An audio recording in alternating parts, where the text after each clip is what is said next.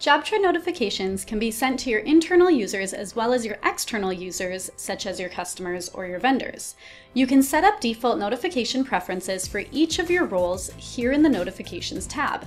On the left, you'll see a list of standard notifications, and you can expand each type to select one. Now you can select who from your company will be receiving the notifications by reviewing the internal and external roles.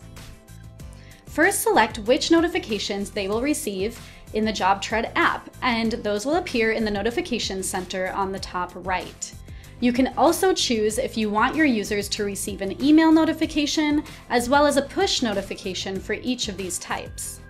If you do, choose for them to receive a push notification, each of the users will need to enable their push notifications in their JobTread profile. Now, when you set up these default notification preferences, your users can choose to stick with those defaults or further customize their notification preferences in their profile. This is also where they'll enable those push notifications in each of their devices. Now, if you'd like to create more specific notifications or reminders, you can create custom notifications at the bottom of your Notifications tab. We have created a couple for you, and you can also create your own by clicking on the New option. Let's create one together. Maybe I want a notification triggered to send to my project manager whenever the proposal is signed, so we can enter the scheduling phase. First, let's add a name for the notification. This one will be "The job is ready for scheduling." Next, you can add a message that will accompany the notification.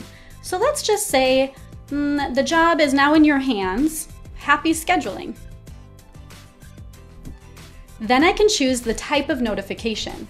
This is an event type, which means that the notification will be triggered by some sort of action or event that takes place in the system. My event type, or the trigger, will be based on when the proposal status is updated, so I can select Document Updated. Next, I'll add filters to further specify what that change will be and will cause that trigger or the notification. So I'll need two filters on this one. The first one will be identifying the specific document. So the document name, in this case, is Proposal. Perfect. Next, we'll need to indicate what change we are looking for. So we'll add another filter by clicking and then the document status is submitted, approved, or paid. Great. This means that when a proposal is approved, the project manager will receive a notification that the job is ready for scheduling.